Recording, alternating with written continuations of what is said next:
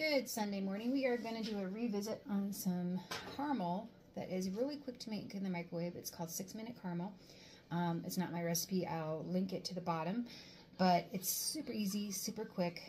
So you're going to start off with, you need a 1/4 cup of butter, and you do not want to double this recipe, okay? You want to do it one at a time at the 6 minutes because it really kind of messes up the microwave times and stuff like that and the consistency of the caramel. So we're just going to throw in a 1/4 cup into a microwave safe bowl of butter. Then we are going to put in a 1/2 cup, and this is a full cup, I lost my 1/2 cup. So this is kind of a guesstimate. 1/2 cup of white sugar. I'm going to do, hang on, I'm getting more prepared. 1/2 cup of brown sugar. 1/2 cup there. We are going to do 1/2 cup of caramel syrup. You can use dark or light depending on how dark you want your caramel. So you just pour that into the measuring cup. And I'm going to leave that at a 1/2 cup because then I need 1/2 cup of sweetened condensed milk right here. And I'm just going to pour that on top of the caramel syrup to the 1 cup mark.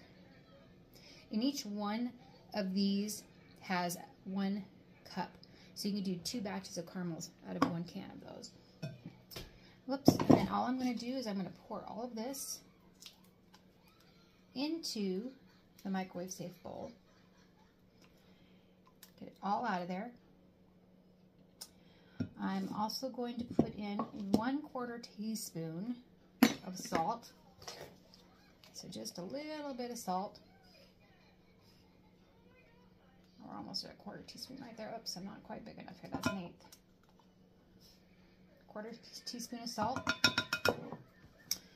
And then you can also put in vanilla extract. Hang on. You can really put in any kind of extract if you want to flavor it up, like a coconut caramel or an almond caramel or whatever. Mine, I'm not going to put any vanilla or anything in it. It's going to be straight caramel. And I'm going to put this in the microwave, and I'm going to put it in the microwave for 2 minutes at a time. Okay, so 2 minutes. Take it out and stir it, and I'll show you what it looks like. Okay, it's been 2 minutes, and it just looks like this. You're just going to now incorporate the butter, the brown sugar, the sugar, corn syrup, and the sweetened condensed milk all together. You're going to stir it together really super good. Make sure the butter's all melted. Now we're going to put it back in the microwave again for another 2 minutes.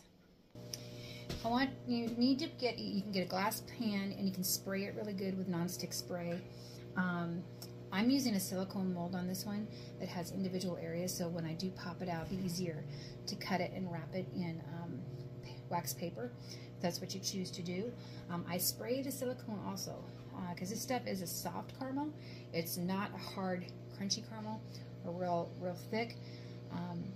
And you can actually add more time on in the microwave if you want it a little bit harder, but only do that like at a minute at a time. So anyway, make sure you spray this really good. Okay, this is after 4 minutes. It's starting to bubble and cream. Again, you want to stir it up really good. Make sure if there's any brown sugar in there that hasn't broken up, break it up real good.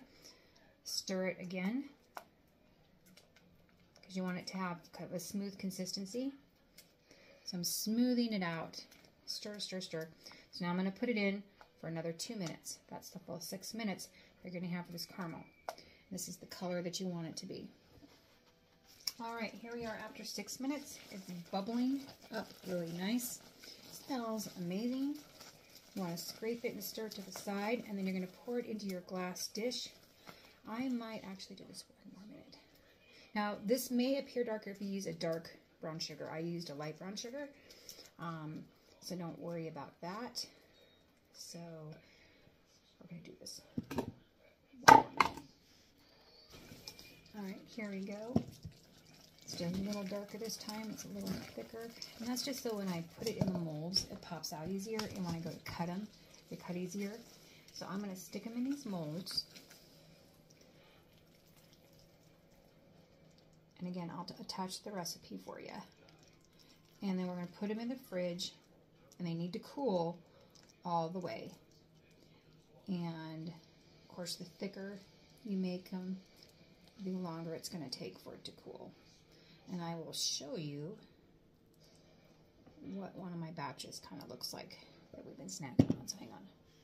So I'm going to put this in the fridge and let it cool for quite a while. This is one of the batches I've made. And see, it's pretty thick. And if you leave it out of the fridge, it softens up quite a bit. So you do want to store it in the fridge. But anyway, this is what it looks like. And then you just cut it off in pieces and you wrap it up in wax paper and you're good to go. Or you can be like us and just snack on it in the fridge. This is ours for our house. So anyway, this is 6-minute caramel. If you want it a little bit firmer, I would do it for 7 and stir it. If you want a little bit firmer, maybe 7.5 or 8. But that's it. You guys have a great day.